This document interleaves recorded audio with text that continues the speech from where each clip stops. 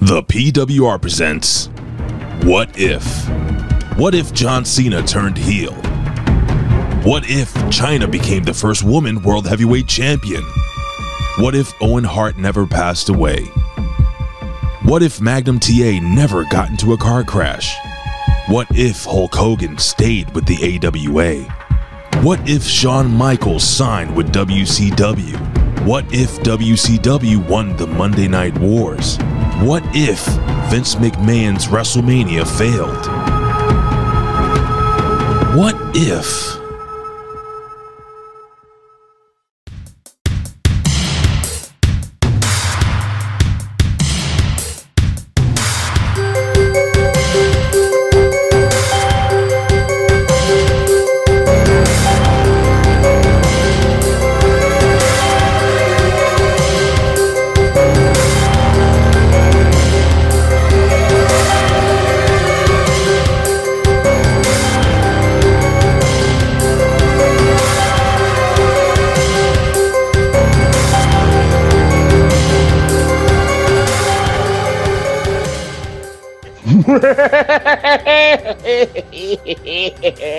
What's going on there, Reflectionites? What is going on there to the Halloween-ites, the Feuds, the PWCites, all the ites out there, the Magnificent 7, the Elite 8, the Naughty 9, the Terrific 10. I haven't said that in a long-ass time. And I haven't laughed like this so devilishly, so cleverly in a long, long time, because I've been trying to think of a subject to change the course of professional wrestling history, to change it for the better, oh God, not with the goddamn fireworks. Jesus Christ, you ruined the motto. You ruined it, damn you. You ruined it. I'm like Vince McMahon, you ruined it.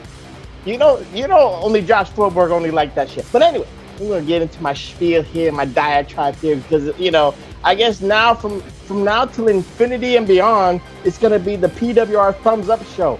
It's all about thumbs. You like thumbs up your ass? Give me a thumbs up. Oh, you got one now. And we got two. The Thumbs Up the Ass show. But anyway, it's not that. It's the PWR podcast here at the Harmony Media Group at podbean.com. And we're changing wrestling history. It is the most popular series on the PWR catalog, and we haven't done it in a while because I try to find a good subject. The PWR What If Special. But before we even talk about and get into it in depth, I must introduce myself because I am vain like that. I must introduce myself because, you know, I got grays on my chin right now. So when I introduce myself, I get a little bit younger, or I just go and shave it off. But anyway, neither here nor there. I'm the most charismatic one. I'm the most affluent one. God damn it, I'm trying to do the goddamn intro, man. Shut up. I'm the most so glorious one. The only objective man in this IWC, YWC, PWC punditry. The only objective man in this political hemisphere. The one and only, the Professor Chabelle Cruz.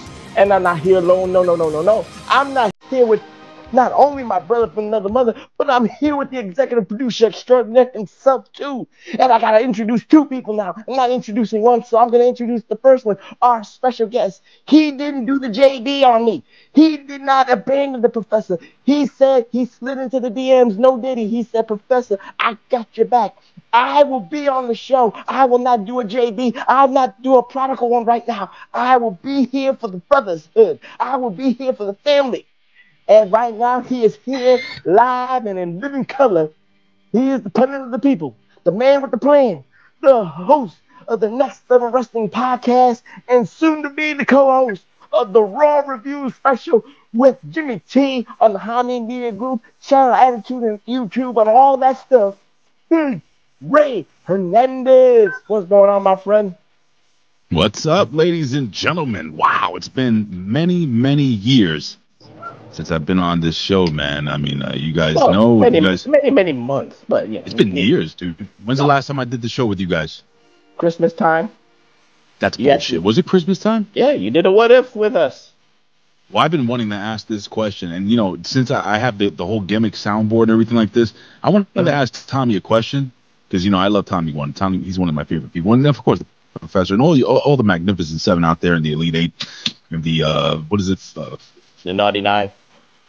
The Ugly 14, whatever you call them. But Tommy, I have one question. I've been holding this. I saved this one soundbite just for you. It's a question I think all the Reflectionites want to know. Here it is. Why are you gay? Who says I'm gay? You are gay. So yeah, man, yo, That was more than seriously, one question. I was working the morning shift, and I love talking old school wrestling. So I'm excited to do this with you guys, man. But I'm also excited to hang out with you guys. It's been a while since me and Professor, and it's been never with Tommy Wonder. So, Professor, I need you to do me a favor, though. What's that? We know that we know that Tommy Wonder is he's a little out there. Yeah. Stop with the thumbs, Tommy. Stop it. So would you stop with? I shouldn't even be talking. No, you're not going to talk. Don't worry. I just need you to. We need you to help me wrangle this son of a bitch in when he starts drinking. I know he's like, isn't he like Irish? Yes. And now the thumb's coming up, and now he's more Irish than ever. But anyway, neither here nor there. But I must introduce my brother from another brother. You know what? Now I'm going to have to call him Tommy Two Thumbs right now. But anyway, he's the conservative liberal conservative, dumb doing idiot song, the iron stomach one, Mr. Wonderful, and the man who has his thumb up his ass to get fireworks out of it too. Woo! Well, not only that, but he is the Detroit Rock City Universal Heavyweight Champion of the World. Woo! Tommy Wonder and TW, I implore you, stop with the thumbs up, please, gimmick. Ray! Not a gimmick I like. It's Ray's fault. No, it's your fault because you keep expounding it too much. God damn it! Hey, you guys want to see something? Yes. So I have this resident, right? And they live in Germany, and every time they come, I get like German candy, and it's like the good Can I shit. ask a question? Yeah. How is it the resident if they live in Jersey? What Jersey? I live in fucking New York. I work in New York. What are you talking Germany. about? I was literally napping. Because they own the apartment in New York City, and they also live in Germany. Are you drinking already, Tommy? What the hell's going on over You here? said they're a resident. A resident means they live with you. I didn't do that one. Well, they do live with anyway. You know what? Go ahead, Professor. I'm just gonna follow you. But you just said they live in Jersey. What a mistake this is. What if you told the truth? This is what happens. They when became y'all in drink. New York When City. we are, I'm taking it. I'm doing the edict right now for the PWR. No drinking. Dick for who? No, edict. I'm gonna do a Tommy Wonder. So I don't even like that either, Red. That's a gimmick I hate too. This It's is so wrong. fucking annoying. Is that the Kit Kat? When I'm First listening, of all, I don't chew with my mouth open like when I'm listening to a podcast, fucking New Yorkers. man, I hear There's this. not a rapper. There's never a rapper. Oh my God, there's always a rapper. See, you're smiling, TW, because you know it's true. I just try to ignore it. I just try to move on with the show. But you know what? You see, Ray? You see what the professor has to go through to try to host the show, to try to keep it going? And now he's got a new gimmick. He's doing it. He's doing it too, and you're telling him see what he has to go through. He's doing it. When I hear Tommy Wonder talk, I hear this. Go, you know the thing. That's Tommy Wonder. Mm-hmm. Now you got a new gimmick with the fireworks and the thumb up your ass. So what are you trying to do? You move around. You do Stevie Wonder. You eat with rappers. What are you talking about, TW? You're doing all this stuff. Oh, hold on. Now, Unboxing time. now it's unboxing. Oh, it's great. Look at that. What is that? That's probably 2 numbers higher than you can count, but it's one of 5,000. Yeah, but I can't see the You name. got a Dark Order action figure? Who is that? Jobber. What was this guy's name? Alex Reynolds.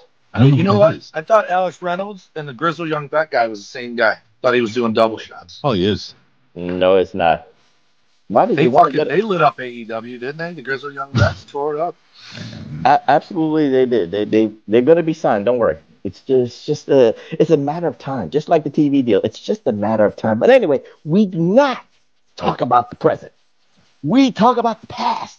But we talk about a past with a twist on this show, Reflectionites, because we are doing what we do best. The most popular series is the What If series. And I picked one so this way TW will like it. I picked one that, since our special guest, executive producer extraordinaire, Big Ray, is here with us, he will enjoy it. And now you got to get your booking hats going, gentlemen, because this one is going to be a doozy. Because you know what? Last week on the PWR podcast, Reflectionites, we were doing, again, no burping, no nothing. Jesus Christ. What's happening here? This is the most fun. You have blasphemed more in the 10 minutes we've been recording than you have in the 8 years I've known you. Professor, you talking about, right? Yeah. Ain't me. I'm the one trying to host the show. You've had so oh my God! in 10 minutes. Can I say something? All jokes aside, Professor. Mm-hmm. When I listen to the podcast, you throw so many GDs out there, like my spirit hurts. Like I can see Jesus just like. You better hang out with him now, Ray, because we're not gonna be able to hang out with him on the other side. This blasphemer. We'll get him on the other side. I am going to be up there while y'all going to be down there. You're going to be in the remade Sodom and Gomorrah, just based off your DMs. But you know what? It's going to be all basketball players. It's going to be a lot of fun, though. I'm going to get the tripod ready. But anyway, can I get on with the show, people? Sure. Can people let the show go on? Just real quick, just so you know, all the people in Sodom and Gomorrah that are going to be attacking Professor are going to be Joel Embiid. It's going to be just a bunch of Joel Embiids down there. You know who that is? Oh, my God. Oh, Jesus Christ. Giant African guy. A little bit. You just did another one. Now you just do a JC. A little bit of decorum. African. A little bit of decorum, gentlemen, please. All right, sorry. But anyway, let's try to get the show going on the road. Okay. Again, this is the What If series, guys. And for the Reflectionites, we're going to try to change the course of wrestling history. We're going to try to change the course of the tag team scene in the WWE. So I thought of a doozy here because, again, I'm hearing a rapper. Sorry. I'm hearing a rapper. God damn it. It's either rappers or thumbs up. What the hell are we going to do here? Sorry. I'm not going to eat no more. I promise. Thank you very much. I'm gonna have to send out a memo to the PWR. The production meeting is going to have a memo, and y'all going to have to take it. But anyway, take it up the ass. But anyway, neither here nor there. All right, enough with that, Tommy. Stop. Jesus. Good, Professor. What a creep. I'm trying to do a show here. But anyway, with the WWF tag team scene going crazy, stop it, TW. Stop it. Put the hands down. Ignore him. I can't now because it's right there because he's doing it. Thank God A-Track doesn't put up the video anymore. Good for him. Thank God. But anyway. No more unboxings. Thank you very much. Oh, but anyway, no. Can I go on with the show? Yeah, sure. Can the people do the show? So this is Doink, right? We're talking Doink. No, we're not talking about Doink. But anyway, the tag team scene was off the chain in the mid-'80s for the WWF. You had the Hart Foundation, you had the British Bulldogs, you had Demolition, the Killer Bees, the Young Stallions, the Conquistadors, the Rougeau Brothers, the Dream Team, and it goes on and on and on. And the Bolsheviks, yes. Iron Sheik and Nikolai Volkov, too. Even the U.S. Express during this time period. But what if we infuse Rockers? All right, I got it, TW. I got it. Thank you. The best of them all, the Rockers and British Bulldogs. And the Brainbusters. I got it. I know all this stuff, too. British Bulldogs. He said them first. Oh. But anyway. Oh, yeah. What if we infuse two iconic tag teams from the Southern wrestling territories? What if we infuse two tag teams who lit up the Mid-South area, who lit up World Class, who lit up the Mid-Atlantic areas? And I'm talking about the Midnight Express and the Rock and Roll Express, respectively, guys. So before we even try to book it and all that stuff, TW, I'm going to start with you because, again, we got two of the top tag teams, maybe the top 10 tag teams of all time with the Midnight Express and the Rock and Roll Express. Their pedigrees are undeniable. Their contributions to the wrestling game is undeniable, unfathomable. But TW, it's not about saying what if, could they have adapted to the WWF scene, but what it would have been like for those two, let's say, Southern psychology wrestling tag teams, respectively. Could they have adapted to the Vince McMahon style of the WWF? What say you? I think the Midnight's Stan Lane version absolutely could, because they would have done everything the Brainbusters did. The Rock and Roll Express were a little bit small compared. Even the Rockers were bigger than them, so it might have been tougher for them. However, Vince has shown you with fucking many people over the years, you can be small. If you're over, you're getting put over. So I think the Rock and Roll Express, if the fans took to them, I think they would have done well. I also think, depending on what year it is, there's no rocker signing if they got the Rock and Roll Express. So you might have derailed all of Shawn Michaels' unless NWA signed the Rock and Roll Express. I mean, the Rockers to replace the Rock and Roll Express leaving. I think you kind of derail Shawn Michaels' whole career if the Rock and Roll Express go there first. You're making that. You actually making that assumption that the Rock and Roll Express came into the WWF scene in 1985. We would never get the Rockers being signed, let's say, in 1988. Oh, unless the Rock and Roll Express bombed and the Rockers blew up in NWA. Okay, I can respect that kind of thought process there. I might not agree with it totally, but that's just neither here nor there. But Big Ray, the special guest, executive producer extraordinaire, the same question goes to you. Could both the Midnight Express and the Rock and Roll Express adapt to the Vince McMahon stylings of the World Wrestling Federation during the mid-'80s?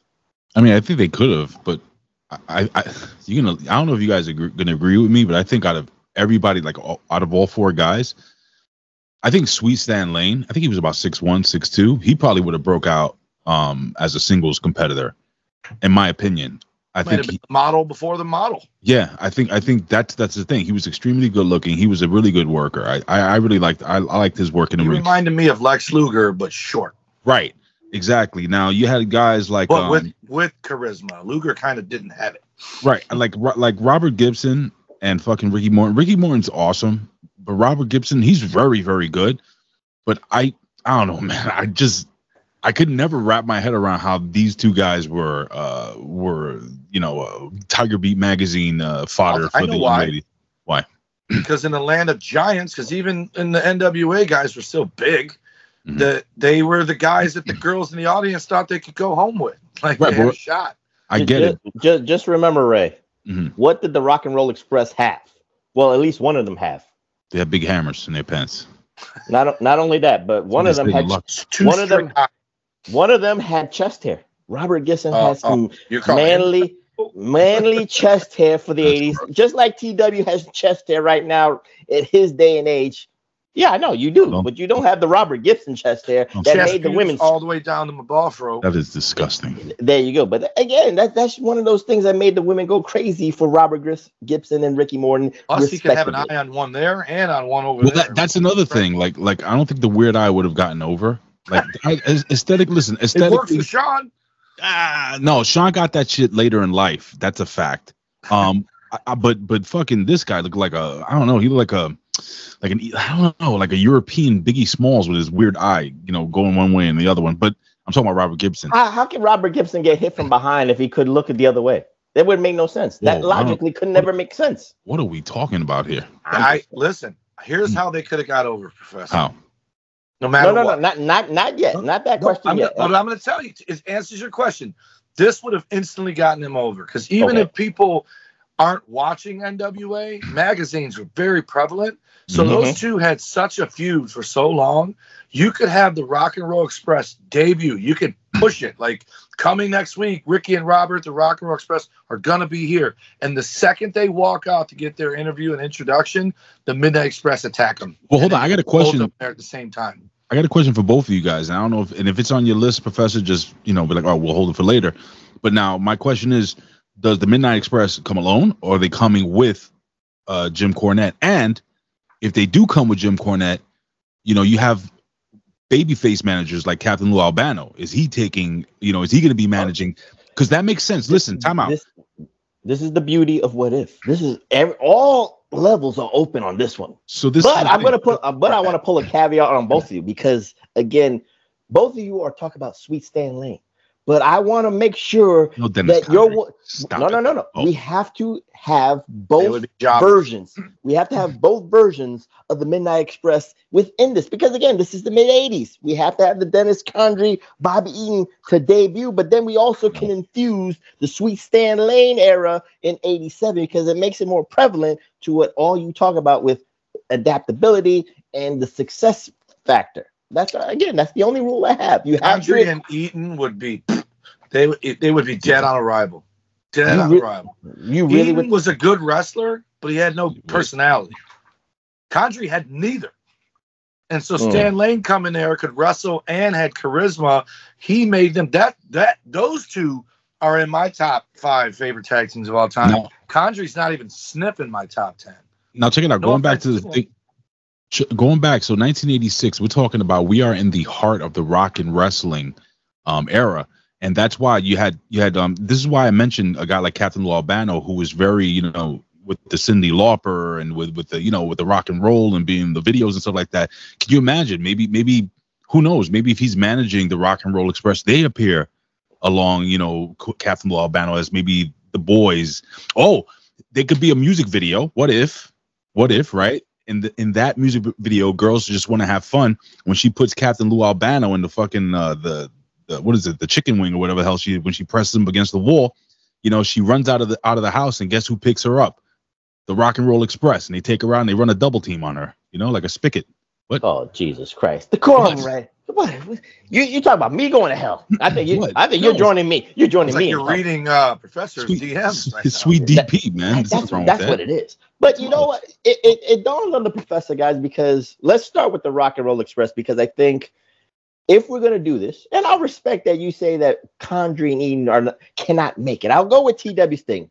But for the Rock and Roll Express, they could debut in the WWF in '85. They can debut during that rock and wrestling, time out, camaraderie. Wait. NWA? Say what? When were they first starting to get over in NWA? 85. In '85. That's so they can't go there yet in '85. The reason they're getting over there in WWE. No, but this is. But remember, Vince McMahon plucked people from Mid-South. Vince McMahon plucked people from world class. But if they're not over yet, then there's no reason to take them. They're too small for New York. No, they were already over in the Mid-South. Okay. All right. Oh, Mid-South. Gotcha. Yeah, they were already over. But again, let's start with the Rock and Roll Express, because again, I think '85 would have been the perfect time for them to debut with what Big Ray is saying, because you had what was it? Kiss, I Want to Rock and Roll All Night, Party Every Day, that song. You had Bad to the Bone. I forgot the guy who sang it, but I know his name was George something. George South.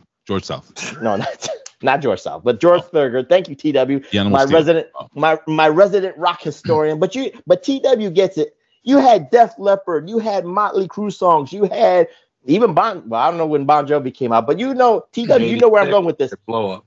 There was a lot of rock and roll songs that for the video vignettes, if you will, Reflectionites, for the Rock and Roll Express to debut at. So let's focus on the Rock and Roll Express first. I'm gonna go with Big Ray right now. Let's say I'll give you that hypothetical 85, because like I said, it's the rock and wrestling connection. What would Big Ray do? I already kind of gave you a little bit of the blueprint. Like break out his stock.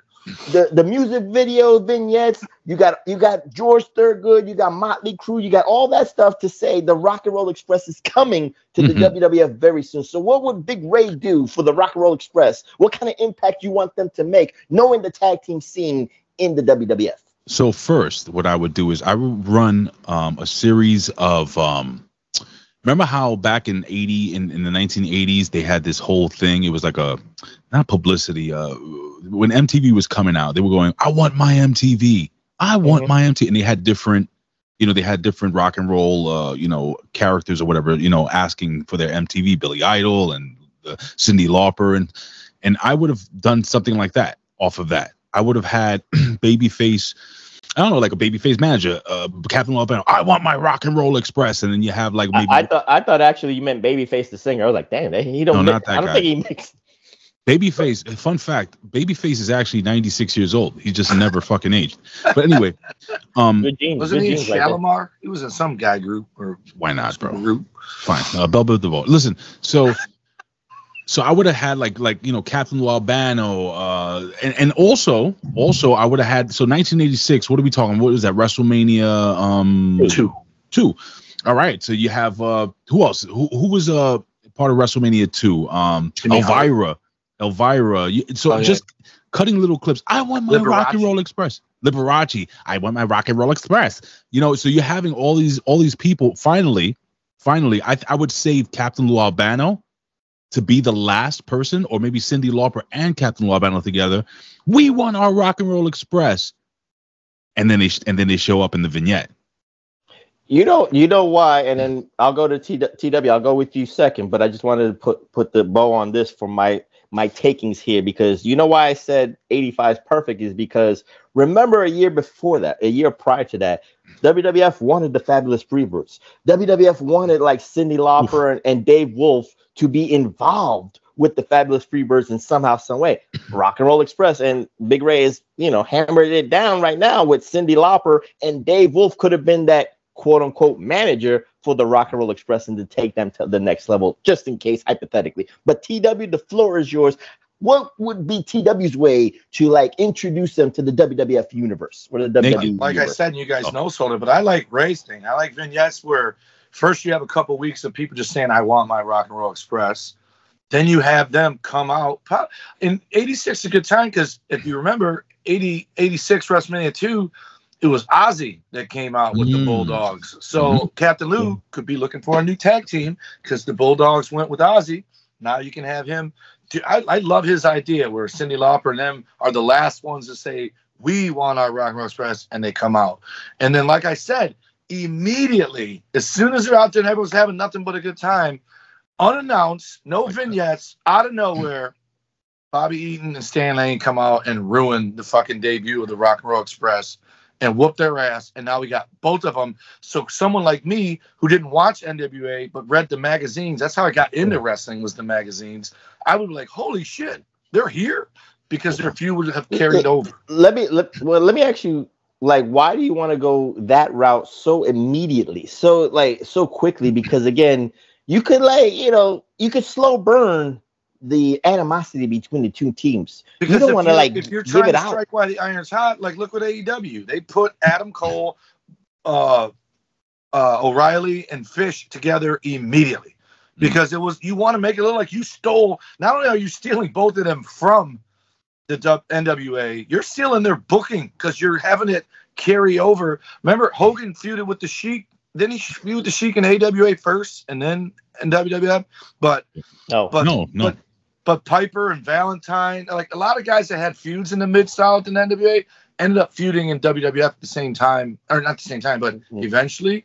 But to have them, the word is eventually, but it never was. Like I said, it's a slow burn. Is like, oh, you motherfuckers are going to WWF. Well, guess what? So are we, and it keeps the heat rolling. It's instant heat. I'm dying to say this. So I actually agree with Tommy with having, like, they make their debut and boom, all of a sudden, who the fuck is this tag team? But so now, Professor, you say David Wolf and standing there with Cyndi Lauper and maybe Captain Albano. I want my Rock and Roll Express, right? Mm-hmm. And then all of a sudden, out of the blue, David Wolf gets a fucking tennis racket to the back. Nice. You know what I'm saying? He gets a tennis racket to the back, and then you have Gorilla Monsoon. Who is this? And then Bobby Heenan's like, I know that guy. I know who that is. You know what I'm saying? That's Jim Cornette. Jim Cornette, he's been all over the world. You know how they don't pull it over that he's been in NWA. And then while Jim Cornette's standing there with this tennis racket, and you see the Robert Gibson and what's the other gimmick? Ricky Morton getting ready to kick his ass. Boom, they get jumped from behind. Who are those guys? Bobby Heenan. I know those two guys. I know that's the Midnight Express. Yo, dude, like, and then boom, bro, you have that could happen. I would have booked that at Saturday night's main event on a national TV audience, because you lead up all the way up. I want my Rock and Roll Express until boom, Saturday night's main event. It could be the opening act of Saturday night's main event. That'll stay in people's minds, or it could have been. I don't mean to cut you off. That could have been like the third or fourth episode of Saturday night's main event before you get into that WrestleMania program, or one of the big stadium shows that the WWF was doing in the mid '80s. So you should have it start the show and then be the fucking bonus match at the end of the Saturday night's main event. And then have it be a dusty finish where the fucking four of them just fucking powder out. Wait, before that, because we got instant heat right now. Again, we haven't really introduced the Midnight Express. We've only had them putting the heat on the Rock and Roll Express, but we haven't heard nothing.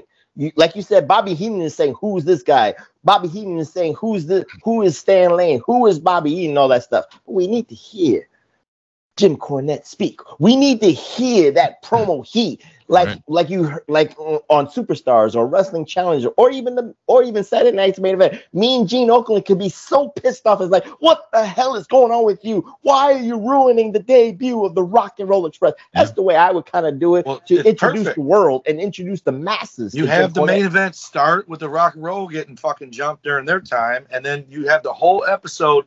Gene's trying to find these fuckers. Finally does, and it ends with the Rock and Roll Express jumping them while they're getting interviewed, and then it ends with the fight. Okay, now you have to watch Superstars. That's heat, bro. Unfolded. That's heat. And they're instantly the talk of the town now. They're the ones everyone's talking about. No matter what Hogan and Macho Man and Honky Tonk did, these motherfuckers are one that everyone's going to be talking about. Question: Who prime time wrestling? Who's the tag team champions in '86?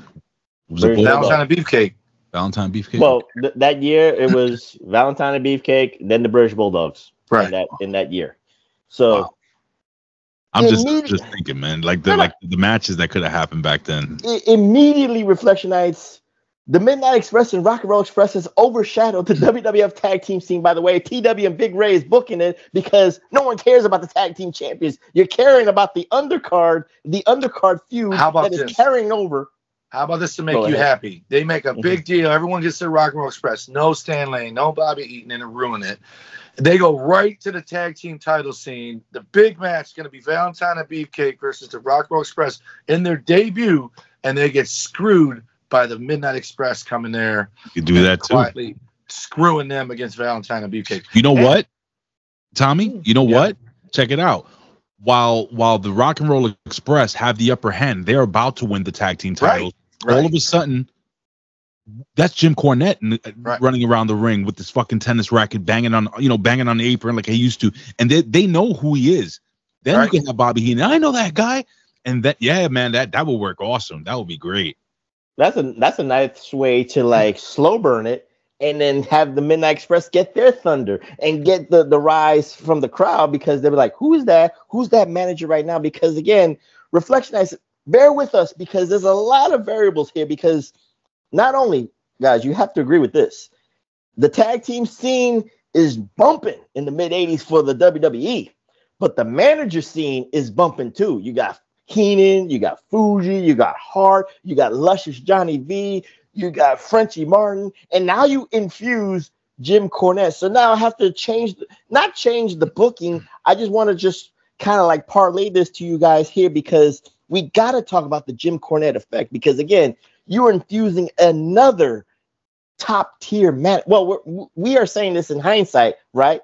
That Jim Cornette is a top tier manager, but for WWF purposes, we know that tier A, or the tops of the top, is Bobby the Brain Heenan. The Heenan family is the top. So my question to you before the booking, it's not about booking, it's just let's have that friendly what if discussion. Go with TW first here, guys. TW, where on the tiers in the 80s would you put Jim Cornette on the managerial tier? Because are you having Jim Cornette add more guys to a Big stable, Bubba. or you got to have Big Bubba? Oh, well, besides the Big Bubba fact, you don't want him to, Luscious Johnny had a couple of guys. Frenchie Martin had a couple of guys. You don't want to have do you want to have that big stable, or do you want to have a core, just like Jim Cornette has always been? He had the core, Bobby Eaton, Stan Lane, Big Bubba. That was it. Nothing really in between. That's what I'm trying to say. Jimmy Hart had the Hart Foundation and Honky Tonk Man, but I think you see how he takes. You have him come there with the Midnight, and you see how this is just hypotheticals, TW. I'm just saying, for the WWF, depend on how the audience. If the audience don't give a shit about him, he ain't gonna be there long, right? Mm-hmm. So, but I think inevitably you don't have Big Bubba at first because you want people to get their hands on him, and then you introduce Big Bubba. We never had Big Boss Man. We just had Big Bubba right from the rip. But but you have him there, which brings more heat because now nobody can get their hands on him, and you wonder, maybe the scaffold matches now start in WWE, unless they already had one with the Road Warriors by 85. But scaffold matches happened in the 70s in the South, so that's just logistics. I'm at the Midnight Express Road Warriors. That's good shit. I don't know about no fucking 1970s fucking caddy shit. But again, Vince McMahon's not gonna go that extreme with scaffold matches. But Big Ray, the same question. They never had one. No, they never did. But Big Ray, the same question applies to you again with the tiers of the wrestling managers in the WWF in the mid 80s. Do you want Jim Cornette to have a stable, or do you want to have that core just like he always had in the NWA? Just keep it simple, keep it direct. I like the idea of I don't know about a stable. Well, maybe a stable, because I like the idea of having Big Bubba Rogers there. You know, I think, to me and TW think that's a core. That's the core of those three. So, I mean, now, if you're thinking about managers that were, let's just think real quick, because I know Arnold Skolin was still a manager back then. You have Kathleen Lou Albano. Slick was a manager in 1986. Bobby Heenan, Jimmy Hart. I'm trying to think of who other, Kathleen Lou Albano. I'm trying to think of all the managers that were. Fuji was there. Was he managing? He was kind of wrestling and managing still at the same time, but he's still manager around 86. I was 10 yet. So, I think right off the bat, he would shoot up. He'd be parallel with Jimmy Hart. I think he would be above. I think he would be the number 2 manager after Heenan. Because if you really think about it, especially once he starts talking on the microphone and people start hearing his vitriol on the microphone. Now, with that being said, I really do think that you know what? To answer your question, I'm gonna say yes. I say yes. A stable is gonna have the Monster and the Big Boss Man, or Big Bubba Rogers as he comes in. Who knows if maybe Big Boss Man never happens in the WWE, but he's gonna need one more guy. So you got the Rock and Roll Express, Big Bubba Rogers, and I'm trying to think of somebody who's another rocker type component that could kind of be like a singles wrestler with them. And I'm thinking you mean a Midnight Express? You keep saying Rock and Roll. I mean, I'm sorry, the Midnight Express. I'm thinking Mr. Perfect. Well, I'm thinking more along the lines of like a Honky Tonk Man, somebody that is like a music type guy. You know what I'm saying? That he's known to be he steals it from Jimmy Hart. I don't know, but definitely Big Bubba Rogers and the Midnight Express. That's you get the thumbs up gimmick. I didn't do that. You did it.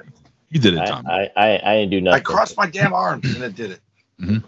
Neither here nor there, but it is what it is. But for me, I think I like to keep it in that. Maybe like me and TW is like the stable core right there, the triple threat. You could say just keep it small, keep it direct for the purposes of just Jimmy making Garvin. That statement. Jimmy Garvin. What about him? Bring Jimmy Garvin to be there with the Midnight Express, the stable. That would be very. It wouldn't match. It wouldn't mesh. Boogie Woogie Man, Jimmy Valiant. Now we're just making them jobbers. Yeah, you're just doing that. So. I want to go back to what you both guys said, because with the Rock and Roll Express probably debuting first. Rock and Roll Buck Zumoff. You bring him in so you can touch all the little boys in the backstage. Him and that black ring announcer would actually have a good time in the locker rooms with Pat Patterson. But again, neither here nor there. That's all alleged. What are you telling me about? What happened with the black ring announcer? You don't know? Google it. Just Google it. Hold on. I can picture the guy right now, man. What did he do? You know what Diddy did, right? Yeah. Put that black ring announcer in the same light. That's all I'm going to say. But anyway. That ended your reffing dreams? Yes, it did. But anyway, neither here nor there. But let's go on here, because, again, you guys said it, you were prevalent on this. Rock and Roll Express debuts first.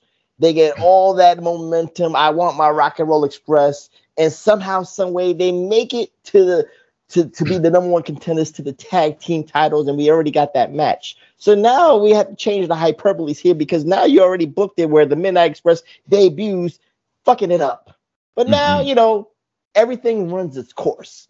So my question to you guys is, with both of them there, both of them in the tag team scenes, you already booked it beautifully with the debut, and then could go to Saturday night's main event, could go to WrestleMania 2 or WrestleMania 3 in 87 between the Rock and Roll Express and the Midnight Express and all that stuff. You could do Texas Tornado matches. You could do double strap matches. You could do all that stuff with the Rock and Roll and the Midnight, the way that you can last for maybe a year or two. But my question to you guys is, we have to go into who wins the titles first, and what would be the best way for them, and what would be the best team to get it from. So I'm going to start with Ray first. Yeah, I got to jump in. It's got to be the heels, because the money's in the chase, and you look at Robert Gibson and Jesus, what's wrong with my head? Ricky Morton. You look at the Rock. How is he the one you can't remember? I don't know why. He remembers the chest hair. That's all. That's what it is. But Robert Gibson, Ricky Morton, they they're smaller out of the two tag teams. Also Ricky Morton had like kind of a baby face. You know, he was like a more of a he was a good seller, very sympathetic, and the best ever. Oh my God! And you know, Robert Gibson, whether if you could tell which way he was looking, he was pretty decent as well. Now, with that being said, he was looking for help from any angle. Bro, easy. The money's in the chase, and you know what? I make it a year-long chase because I have tag teams. Because now, remember, don't forget, we have tons of tag teams. We have Babyface Tag, Killer Bees, all those guys were there. But I would have people get in their way. Just people getting their way. Brutus Beefcake and Greg Valentine and well, they're the champs, so you'd have to have them lose the belts to the Bulldogs. That's what they would do anyway. That wouldn't change. Yeah, no, that's how you get the belts on the Midnight. You fucking ruin the Bulldogs' reign. No. What I'm saying is that Bulldogs beat Beefcake and Valentine, but then yes, you get these guys. Remember, so now Captain Lou Albano is. Remember, he used to manage multiple tag teams at times. Right. So he had the Bulldogs. He also has the Rock and Roll Express. They're part of that. Did Albano have like a family name? No, it's just just Captain's Peoples. That's Captain's, all. Yeah, Captain Lou's. And you know, and I'm thinking out of the box. And I know I'm thinking way out of the box here, but I'm just thinking, man, like Hulk Hogan's Rock and Wrestling, like those guys would have been great. You know what I'm saying? Yeah. Both tag teams, you know, as part of. You know what they could have done if there was that back then? They didn't have it, but if they had that contract shit where they couldn't compete for 90 days, you could put them on that fucking cartoon first because it's not wrestling. That's how they got Luger out of his fucking no compete with the WBF. They put him on that because he had to wait like a fucking so many months before they could put him in a wrestling ring. Yeah, it's funny, Ray, and TW, hold your thought about the question I asked, but I just want to say this because it's kind of funny because with thinking about the champions at that time, it's just funny where you say the Midnight Express would be the first to, let's say, beat the Bulldogs. In my humble opinion, Ray, the Midnight Express and the Hart Foundation are literally almost the same. In literally kind of like the same way of the way they approach the matches psychologically and all that stuff. Even though Jim the Anvil Neidhart is stronger than all three of them combined, neither here nor there. But you get where I'm going with this. Hart Foundation and Midnight Express almost it almost is if they are there, the Hart Foundation is kind of like an odd team out with their legacy and where they would go in the hierarchy. I think the Killer Bees are the ones out of a job. Because they were already fucking falling on the fucking. By the time Strike Force got there, it was bye Killer Bees. I'm just looking at that. So I just wanted to say that. Ray, you agree, disagree, or have a different take on that? I still think no. I still think Cream that rises to the top. No, it's just hypothetically. It just kind of dawned on me that the Midnight Express and the Hart Foundation is almost identical in the way they approach the match as heels. So remember, would they be dominant out? No, because Hart Foundation will be one of those teams that keep getting in the way of the Rock and Roll Express getting that title shot. Okay. You know what I'm saying? That because like I said, it's the chase, man. The money's in the chase. You have the Midnight Express. They're gonna be heel tag team. They're gonna win cheating. You have Jim Cornette in their corner. They're gonna loot. They're gonna cheat. They're gonna win. And then Rock and Roll Express, every time they're getting close to getting a title match, they fall into a feud with fucking, with another heel tag team. It's nice to say that because the hurdles of the Rock and Roll Express, you have the Hart Foundation, you have the Dream Team, you have, let's say, the Bolsheviks and stuff like that as the hurdles to get to, let's say, the Midnight Express being tag team champions to a degree. You're forgetting about a tag team that people really forget a lot about.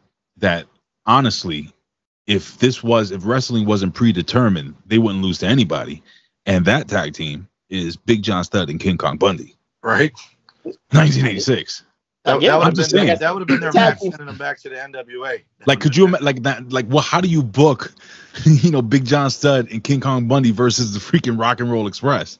That'd be beautiful. That's money, like you said. That's money because of Goliath and David and Goliath.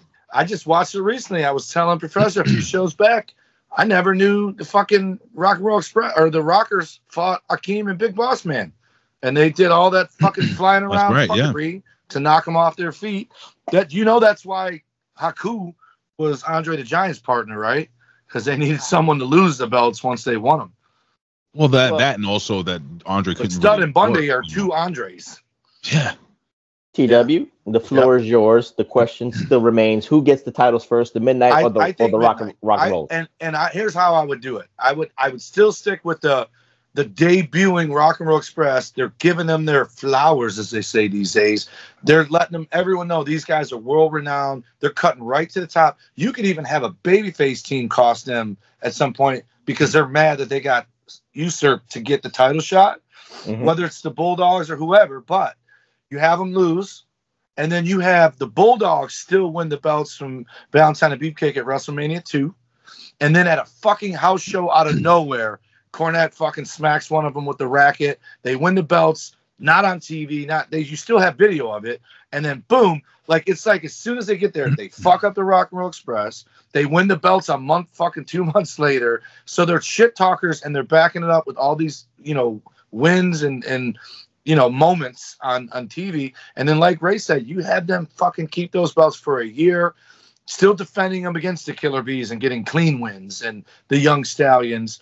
Maybe the Bulldogs, they fuck over again, and the Bulldogs get sidetracked by the Hart Foundation to eliminate them from wanting the rematch or whatever. And then now you just end up with Rock and Roll chasing the Midnight Express. And finally the payoff is, instead of the WrestleMania, you pay off at SummerSlam, or you pay off at that's really stretching if we're trying to book it for 2 years. But I hear you. No. I'm saying whatever. It's something. I'm just going with if you do it at WrestleMania, you basically just did the same program the Bulldogs and the Dream Team did. Question: so you got to do something different. Was Morocco and Orton also a tag team in '86? 80, I think late 86, early 87. Okay, so you got another tag team there you can throw in there.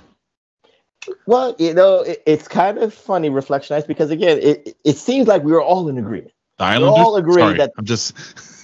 No. I will get into those tag teams, Ray. You're almost jumping the gun. I had the program in my head, but I just want to say we kind of all agree that the Midnight Express hypothetically should be the ones getting the belts first. So whether it would be a house show, what would be great. See, this is again Nick Khan, Triple H. You gotta listen to us because we're trying to tell you house shows are valuable.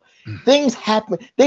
You would buy a ticket to a house show if you knew that titles would change. You don't even, again, TW, you might not like this, but you don't need to have the video camera because people have their phones. And the best kind of right now. So the best thing, the out the blue kind of booking now is to have a title change and just have somebody's Twitter account just be like, oh, we got exclusive from this Twitter account with the. I'm just saying for now, but back then you needed the video camera. Can I ask you guys a quick question?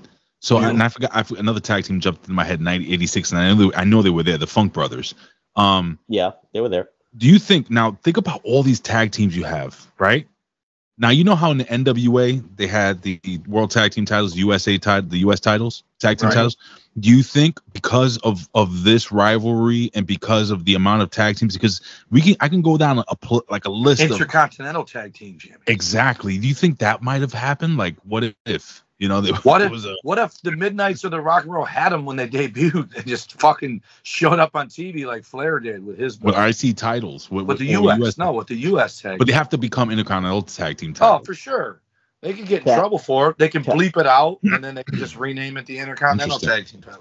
No, to have a roster like that, guys, I think it would behoove Vince McMahon, even though we know that Vince McMahon just doesn't like tag teams for some strange reason. So he likes tag teams that are. He just did not want to have that kind of motivation for the tag team division to even give them money like that. The Intercontinental Tag Team tournaments, and you had those tag team names right there. So with that being said, we got the feud out the way. Not really out the way, but we know that feud is money no matter what. But again, TW, Big Ray, the names are there. So let's see. Let's have some dream matches. What would be the dream match you want to do even after that? So I'll start with Ray first. You could pick either the Midnight or the Rock and Roll Express. What would be the dream match you want them to have that kind of program with on Saturday night's main event, WrestleMania 1 or 2, the big event, or whatever the case may be? I think it's listen. Honestly, at the time, 86 Midnight Rockers were AWA Tag Team Champions, right? Or had they come to WWE yet? They were chasing for the AWA tag team titles, but they were making their way up. I'm Vince McMahon. I'm looking at those kids. I would have bought those kids in, man. I would have stolen them from the AWA right away and be like, I'll pay you double. And what I'm saying? I'll pay you double. I'll bring them in because, man, I would have loved to have seen, did they wrestle the Midnight Rockers versus the Rock and Roll Express? Did they ever wrestle in their primes? They did. I never seen that. Stan Lane version or the Dennis Condrey version? So you know what? Fuck it. The Rock. No, wait, did you said Rock and Roll against the Rockers or Midnights? I meant to say Rock and Roll Express. I meant to say Rock and Roll Express versus the Rockers. Yeah, they fought each other. Yes, they did. Yes. Really? In the Mid-South before they were the Rockers. No, in 88, 89 CWA. 88, 89 CWA. Really? Okay. Yes. Is there a video of that? Coupon? Yes. Is it out there? It is. Send me That out. But man, I mean, all those tag teams out there. You're asking me to pick one tag team for them to face in the WWF. No, the first big leg money match that you want either team to have. That's after their feud. Then it's going to be, for me, it's going to be the Rock and Roll Express, the Babyfaces versus the Hart Foundation. Like, that would have been fucking great. And then for the heels, for the Midnight Express, I would have had them in a battle with the British Bulldogs. We already discussed this. He took them both. I have them both right here from a week ago. Sorry, but it's true. That's like, those are dream match. Like, guy, my God. Like, British Bulldogs versus Midnight Express. British Bulldogs with Captain Lou on the corner. You got fucking Jim Cornette in the other corner. Forget about it. But you know who the X Factor would be in that thing? Big Bubba Rogers. Matilda. Oh, fuck Matilda. The Big Bubba Rogers. I never liked that. Humping Jim Cornette's leg. That would have been funny, chasing Jim Cornette around the ring. TW, you said you already had the names, but the floor is yours. How would you book it? One, and I was going to get the other one, and I'm like, he's going to steal one of these two, and then he fucking takes them both. You could expound on those names. But I still think and I think it would have been a good match. Oh, you got the Sheik and Volkov. You can pick those for debuting. I would have. Then he just fucking took the other one right from me.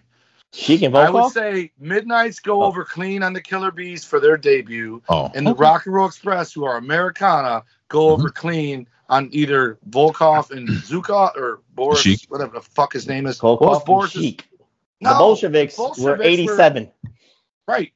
Okay, fine. You have the Rock and Roll Express go over on Sheik and Volkov, which is their debut. And if you're going traditional way and you don't have them just move to the top of the line, and you have, but for feuds, hands down, Rock and Roll versus Hart Foundation and Bulldogs versus Midnight Express. There's no other worthy feuds for me because everyone else is kind of just stepping stone tag teams. Unless Valentine and Beefcake aren't that great. Tommy, unless WWE decided to, like, if they really wanted to focus in the tag team division, they start looking elsewhere. Like I said, like, you start bringing in guys like Kurt Hennig and Scott Hall, at that time, or other tag teams that Brad Armstrong and fucking Tim Horner. The Lightning Express. Well, who's in the UWF? Who was them? That's what world class. Who was the Von Erichs? But they weren't going to go nowhere in '86. I didn't know. I already know the name that Ray wants, but then they wouldn't become the Bushwhackers. They would. I was thinking of Bushwhack. I forgot about the Bushwhack. But listen, I think the one X Factor tag team that would have been fucking amazing. It would have been the Freebirds. Right. The Freebirds would have been so incredible. They had a cup of coffee there, but you said they tried getting them and they turned it down? No, they tried getting them, but then they got drunk. Andre didn't like it, and they got kicked out. Damn, man. Like, Andre, my God. People pooed. Freebirds would be so much bigger if they would have fucking made WWE. They're already fucking huge. Just imagine. I think we would have got ripped off of my favorite version of the Freebirds, which is Garvin and Hayes. But are we talking a preview of the season 3 of What If? What if the Freebirds stayed in the WWF? I'm telling you, man, Garvin and Hayes, when they were baby faces too, when they were U.S. champs and then world champs. And I think Arn ended up, or Michael Hayes ended up teaming up with fucking Arn or fucking Zbyszko or some shit. Ruined it all. That's the Dangerous Alliance years of the 90s. Right, but him and Jimmy Garvin, Michael Hayes, and there was a time when Gordy was with him. That's what I like. I like Gordy and Hayes versus, like, let's say Bret Hart and freaking Jim the Anvil Neidhart. Right. Like, Right. But I'm saying Jimmy Garvin and Michael Hayes, when they were an actual tag team, they wore matching gear and they had them rebel flag capes and painted their faces. They looked like a tag team. Hold up. That's like a sneak preview Reflectionites of what, like I said, the Road Warriors are out there.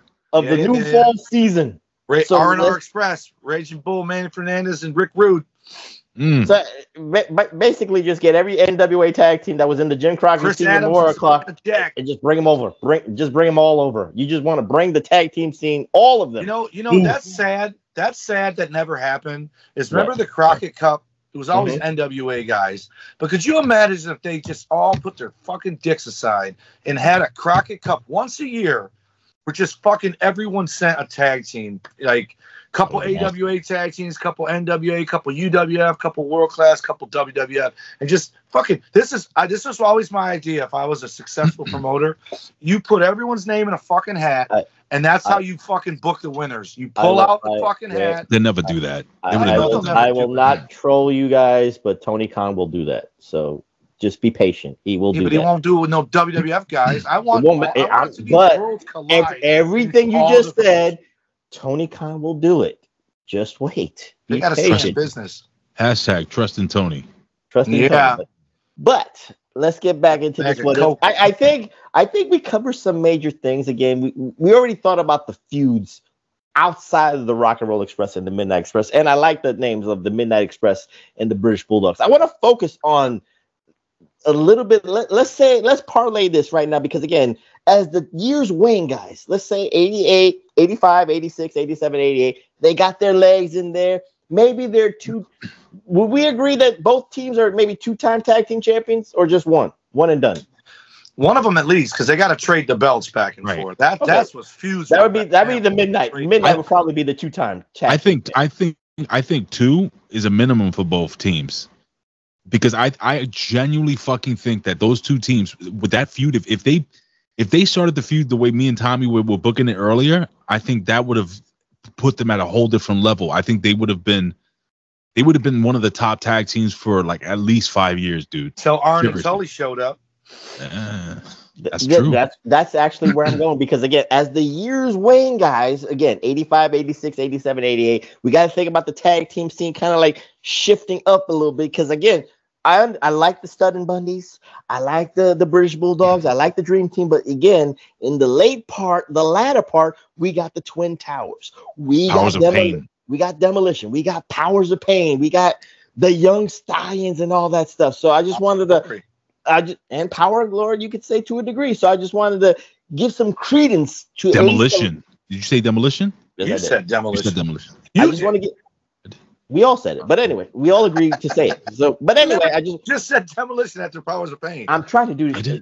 I'm just waiting for the thumbs up. But anyway, I want to put the latter part of the mid 80s guys into, 88, 89, 90, those kind of tag team focuses again, because again, the hyperbole is there, guys, because again, I think TW said it. I don't know who said it. I think it was TW, but if the Rock and Roll Express is there, would the Rockers be there, or would they be a WCW tag team? With the Midnight Express being there, would the Hart Foundation maybe split up even quicker than before? Because again, to me, they're kind of identical in psychology-wise, but neither here nor there. But we got tag teams like the Twin Towers. We got tag teams like the Powers of Pain. So TW, the floor is yours. What kind of dream matches do you see in the latter parts of the mid-80s? Like I said, 88, 89, 90. How would you book? I definitely think if the Rock and Roll Express got over in AWA like they did, and they obviously wouldn't need them because they got Rock and Roll Express, they go to NWA, get over there, inevitably they're coming to the WWF. Just like they got Powers of Pain and still brought the Road Warriors, right? They got Demolition, still brought Powers of Pain. So you definitely are going to have new people coming in and going with other people leaving, especially if it's hot. Like 87, 88 Survivor Series, there's nobody on this fucking planet that won't tell you the 2 fucking matches that stole each one of those shows were the fucking 10 tag team fucking matches.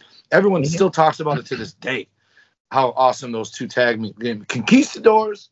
You definitely, the problem with the Brainbusters is, yeah, they'd be awesome.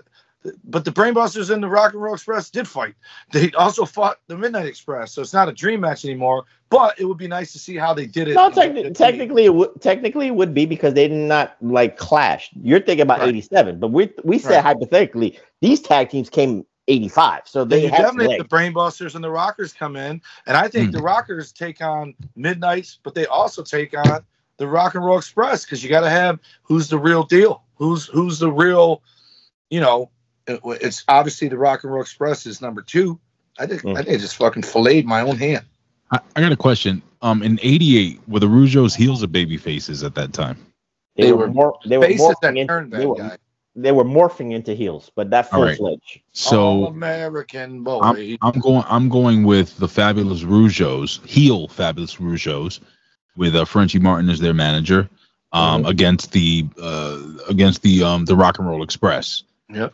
That would be great in-ring shit. Now for the baby for the Midnight Express. Probably Strike Force. No, the Strike. Yeah, I think Strike Force. That would be, and Strike Force could be tag team champions at that time. So I would like to see Midnight Express facing Strike Force for the tag team titles at that time. I wish Can-Am Connection stayed together, but me too. They were good, but Tom Zink was a dick. So he's a dead dick now. So he died. He was a fucking junkie for like 10 years. With our booking, the Midnight Express could have fought the Can-Am Connection and broke up the Can-Am Connection. You know, sure. Storyboard ways, not the way that the Islanders did it. But again, neither here nor there. That's just my. How about the fucking Islanders? The Islanders against the Rock and Roll Express would have been a good money match too. Again, I just want to. It's funny that you both disrespected the tag team stylings of the Young Stallions. You didn't care about Paul Roma and Jim Powers. Dude, they were right. That's one of my favorite tag teams of all time. If they are, why don't you say anything? Make money. They're not going to exist if they got the Rock and Roll Express. Yes, they would. WWE, every time they put two pretty boys together, the Can-Am Connection, the fucking Young Stallions, it was always to try to recreate what Rock and Roll Express did. If they have the Rock and Roll Express, they do not. That's why I said Power and Glory. Bro, Power and Glory was great. Still happens. Huh? Power and Glory was fucking great. Right. They were great. That still happens because they're more of a Heart Foundation or a fucking Midnight Express than they are a Rock and Roll Express. Can I just say, if you guys ever did another Untapped Potential like show or whatever, like the Islanders, Haku and Tama were so fucking good, man. They were really great tag team. Like I don't know. We of course I have things in my mind of untapped potential. There's a plethora of people in wrestling that is. Were they tag champs? No, they never won them. So Haku never had a title. Yeah. The Colossal with Andre. The Colossal Connection. And technically, he was also the king, but you know. Yeah. Well, he was interim king. That too.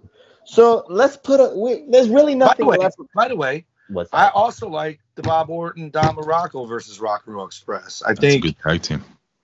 Those are ones that fucking ended Dynamite. Fucking chair to the back, running the ropes. But those guys, it's funny because remember back then those guys are paid assassins to that hurdle for the Rock and Roll Express to get to the tag team titles. But that's what I was about to say. Stud and Bundy to me were never a tag team; they were stablemates that basically teamed up so they could end Hogan and Andre, right, or Snuka, whatever. Morocco and Orton were that to begin with, but then became a tag team. Yeah, to me, they were legit. Adonis and Ventura were a tag team, right? They what were they called? The fucking New York Connection or some shit. What was it? The NYC Connection, was it? Wait, you talking about Adonis and Ventura? No. The East West Connection. Yeah. No, wasn't that Murdoch in Murdoch and Adonis never had a name. They were just Murdoch and Adonis. Yeah, Adonis and Ventura were the East West. Time out. When Adrian Adonis was a tag team wrestler and he was a tag team champion, with who was it with? It was with Dick Murdoch. But they never had a tag team. That wasn't the East West Coast connection. No, it was Ventura and Adonis. Really? Because Ventura was from California and he was from New York. They were the East West connection. Murdoch's from the fucking South. It would have been like the Southeast connection. right? That's what it would have been, but neither here. I remember Adonis with the fucking dog collar, and he was dressed like a biker. Yeah, back in the day. But they never had a tag team name. Who was it that Dick Slater? Was it Dick Slater and Dick Murdoch were a tag team in NWA? Probably. Or was it Slater and Funk? No, it was actually, Slater and Murdoch. It was Slater and Bunkhouse Buck. You're talking about in the 90s, but it was Slater and Dick Murdoch in the 80s. Sometimes. Yeah, that's what I'm talking about. Slater and Murdoch had a good run as a tag team in the 80s. Maybe in UWF, maybe that area, but I don't remember them in the Dick Slater NWA team a lot. with someone else then. I just remember them fighting for the U.S. title or the World Tag Team title. Dick Slater. It was Terry Funk and Dick Slater. Dick Slater was a serviceable hand, like you say, TW, but it was not him and Funk. Trust me. Trust the professor on that one. But anyway, you said everything we needed. You can Google it, but I know what I'm doing. I said I trust Meta. Meta. Thank you very much. But anyway, let's put a bow on all this. I'm going to go with Big Ray first here because, again, let's go back to the feud of feuds because, again, most likely we're kind of always booking Rock and Roll Express and the Midnight Express. So we already know that they might trade off the tag team title scenes and all that stuff. But what would be Big Ray's, I guess, would Big Ray want to use the scaffold match concept in the WWF, or does Big Ray have a great blow-off for the Midnight and the Rock and Roll Express in the WWF? If we're talking the 1980s, immediately, the first thing I thought was their blow-off being a steel cage match. The blue cage.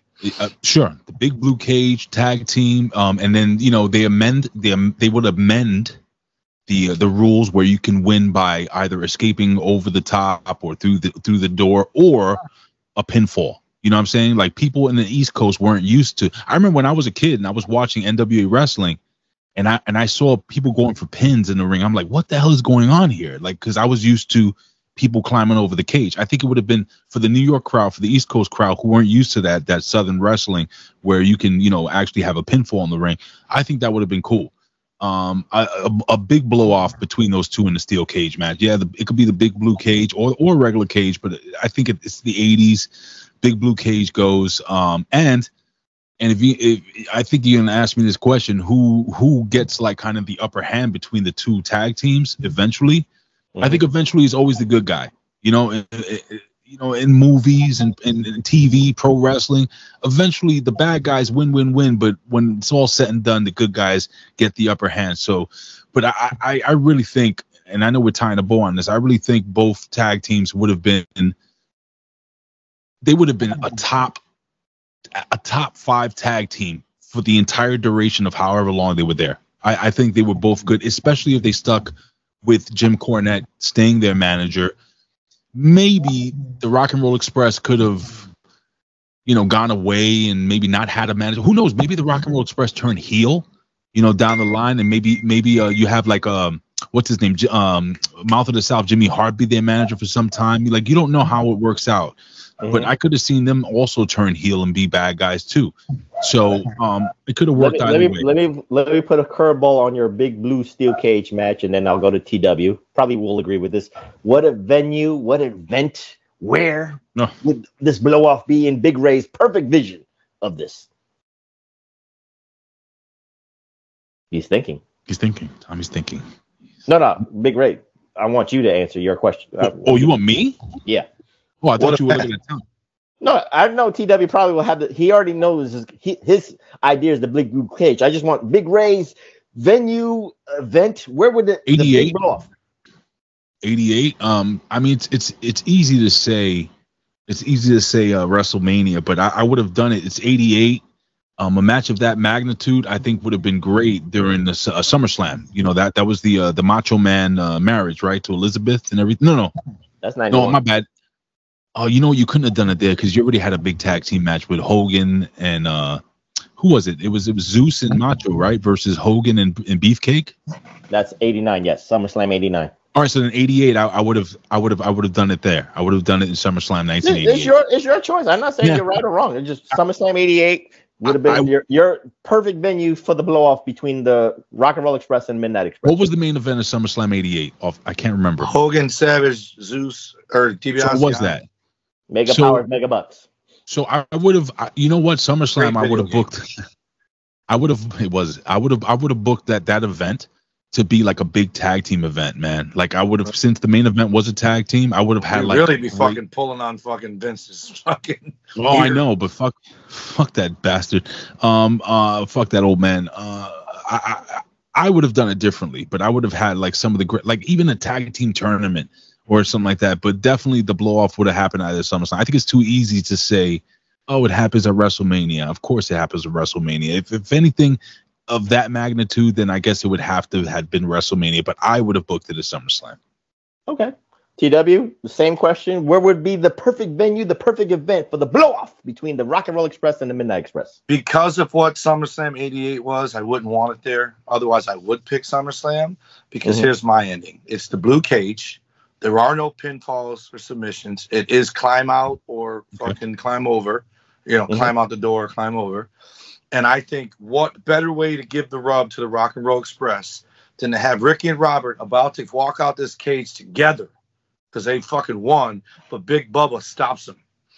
And then who comes out to save them, get Big Bubba out of the fucking picture, and then they fucking climb over the top. Then Hulk Hogan to come out, make the save, to dump Bubba, and then the Rock and Roll Express climb over the top, and then fucking all three of them rip shirts off and fuck. So I would make it either a Saturday night's main event or one of those special Saturday night main events that are live on fucking Friday night. Where you mean the Friday main event one, that special NBC one they did, like a special one that all eyes are watching, and Hogan's not on the show, so he's a bigger surprise for just being there, and comes out, neutralizes Bubba, and then the Rock and Roll Express win that way. It is funny, especially with TW. It elevates Bubba too. You know where I would have done it? Where? You might laugh, but WrestleFest 88. WrestleFest 88. We already had the blue cage main event with Hogan and Andre. You still have the blue cage there. It's in front of 26,000 people, and that would have been the antithesis, Reflectionites, to either have it Coliseum Home Video would have had that first edition ready in 2 weeks. Or that would have been a special pay-per-view event right there for people to pay maybe $19.95 at that time or something like that. Or WrestleFest 89. That would have been a blueprint to at least do another event for Vince McMahon and just keep, like we were talking about, TW. Remember the SummerSlam tour, stadium to a pay-per-view? What a way to start. The Rock and Roll Express and the Midnight Express blue cage event. The WrestleFest would have been a tradition to blow off like that. I'm just saying that would have worked in my humble opinion. But I do like your main event concept because when NBC and WWF had that relationship to give them that 8 o'clock primetime slot, just like they did with Hogan and Andre for the main event. You'd be making the Rock and Roll Express, but Hogan can't be on the card because then you could have him because 30 if million he wrestles later, then why wouldn't Big Bubba come out and cost him? No, because remember. Let's say hypothetically, hold your thought, Ray. I just wanted the answer. Okay, good. Hypothetically, remember, main event 88, when Hogan lost the title, he started the match. Right. So have him in the official match and then Rock and Roll end it. That's what I'm talking about. You're pissed off in the beginning, but at the end, you're happy with the Rock and Roll Express winning in the blue cage. Go ahead, Ray. I'm sorry. No, I was going to say that it's a full circle moment. Because we spoke about I spoke about anyway, how that they should have booked the debut of these two factions, of these two tag teams going at it at Saturday night's main event. Full circle, brother. The big blow off Saturday night's main event, man. I think forget about SummerSlam. But a live one, not necessarily. Yeah, a live, sure, absolutely. A live Saturday night's main event, a special. Everyone's NBC watching special. and they're like, who the fuck are these little motherfuckers? What? And Hulk Hogan's their friend? Fucking now they're selling merch immediately. Listen, at a special 9 p.m. start time, 9 to 11 or whatever it would be at that time, or maybe 10 to midnight or whatever it would have been at that time. So, but that's the problem. Prime time is 8 to 10, so you got to do it 8 to 10. Everyone's watching. Yeah, you got to do it when everyone's watching. Hogan starts off at 8, dismantles Andre, gets rid of him. You think he's gone home? He's already showering, drinking beers, and then the Rock and Roll Express are getting hosed, and Hogan comes and saves the day. And that's Reflectionites why what ifs are so special and so good, because nobody's wrong. It's just this has got me jonesing for it to happen, but we'd have to find a time machine. You know what, TW, I know you're friends with Ricky Morton and Robert Gibson, so just share this episode so this way they can. So they can get, book this for an armory this coming weekend. They can do it. Unfortunately, once again, this is why I didn't do it Magnum TA. A couple of us are talking shit about Robert Gibson. I'm not sure I want to be the one to say, I'm just saying, watch this show. Stan Lane and Dennis Condrey against the Rock and Roll Express. Book it for this weekend. But anyway, share this. It doesn't matter. We love you, Robert Gibson. We love you, Dennis Condrey. We love you, Stan Lane. I know. I don't know if I can speak for both of you guys, but I think I can. Okay. I especially loved tag team wrestling growing up, so I never understood why Vince didn't. I think tag team wrestling is what got me. Like Hogan got me in the door, but not Rock and Roll, but the Bulldogs and even the Hart Foundation as heels that chased the Bulldogs around. Then when I saw the Midnight Rockers and AWA, because for some reason I could watch that but couldn't watch NWA. But tag team wrestling has always been, and I ended up being a tag team wrestler, which wasn't my goal when I got in there. It just, for whatever reason, I got put with one, and it just all came back to me. All the shit that I watched, some of my favorite shit is the Rockers versus Brainbusters. They had some awesome matches. So for me, this, for sure, Ricky and Robert are the reason we have everyone else. I know the Road Warriors are huge. That's why they're better than the Rockers. Right. That's all I'm just saying. They might be first, but sometimes the student passes the teacher. But Ricky and Robert are the reason people saw money in it. And again, the Road Warriors were awesome, but they were more of that Andre the Giant, and no offense, midgets, where they were an attraction. You weren't necessarily there to see them wrestle. They squashed people like Goldberg did. No, Ricky and Robert made you feel it. They made you feel that shit. Understand. And Big Ray, me and Professor talk about it. To me, the three greatest sellers of all time are Ricky Morton, Ricky Steamboat, and Daniel Bryan. Those three guys are the absolute. They make you fucking feel their pain when they're in there, and they also make you feel their joy when they make the comeback. I thought Tito Santana was a pretty good seller too. Yeah, he was all right. But he was a big dude. These guys are all little dudes, and you just feel like they're just getting bullied and mercifully beaten. And with that being said, Reflectionites, we close on this special What If edition of the PWR podcast here at the Hameen Media Group at podbean.com with special guest, executive producer extraordinaire, Big Ray Hernandez. So, Ray, you are our guest. Give out your socials and let them know where they can see you, and hopefully TW will join in on one of those goddamn shows. Maybe. Because I know you're going to give me that's goddamn number 407 just from tonight. Maybe one day. Listen, it's very simple, guys. You can find me on all social media at Big Ray Hernandez, on TikTok, on Instagram, on freaking Twitter, on Facebook. It's Raymond Big Ray Hernandez, and also you can watch me live. Am I hearing my feedback? You can watch me live every single Wednesday at 11 a.m. Subscribe to Hameen Media Group on YouTube.com. We're going to have a whole bunch of really cool shows there. We're going to be changing the format of certain things moving forward. There's going to be a lot more content. We're going to condense AEW shows. There's going to be a lot of cool stuff coming up. So check that out. We have a lot of shorts, a lot of other things. So if you guys don't mind, like I said, spread the word, subscribe. Even if you don't watch, just subscribe and hit the bell. Just do us the favor, man. We're trying to get to 1,000 subscribers. So again, and also it's going to be me and Jimmy T every Tuesday morning at 10 a.m. Eastern Standard Time. We're going to be breaking down Monday Night Raw for the night before, and the show is called I Like It Raw. So check that out. It's going to start, actually, today is the 20th, the 27th. So tune in for that. Well, you just let them behind the fourth wall. What's that? You just let them behind the fourth wall. We don't ever tell them what day we record. Oh. They already know. They kind of know. I've always been transparent that we always record early to get the weekend release. It's the 15th, whatever. But yeah, guys. So please, like I said, I'm gonna reemphasize: subscribe to YouTube.com/Hameen Media Group, and I appreciate it, guys. This was fun. This was really fucking cool. It's been a long time coming, and I appreciate you too. And I always say this, that this is like. Well, no, this is not. Like, this is my favorite podcast. I always said that even if I stopped doing podcasts, I would still produce this one because I genuinely feel that Tommy and the Professor have the best show on all of. I cannot not listen to this. And Tommy sometimes asks, "Does Ray listen to?" Yeah, I listen to the show. You should fucking know I listen to the show every fucking week. I produce it and I save it for Sunday night. Every single week I listen to it. So I appreciate you guys and I love you both. And I can't wait to watch the Yankees destroy the Pittsburgh I was gonna say Penguins, the Pirates. When we come, they can destroy all of Pittsburgh. I'll be cheering right next to you. Very good. So thank you guys for having me on. It was really cool, man. And TW, take it home with your socials. All right, the Pro Wrestling Coalition Network on probation, but they're at PWC Network at podbean.com, as is Hameen Media Group at podbean.com and channelattitude.com. Ray, are they still there? Yeah, channelattitude.com. Yep. And then our show's on the X at PW Reflection. Ray, you already gave all yours. And then my Instagram and, what is it, TikTok? At TommyWonder19. You actually Snapchat. Me? Like I know?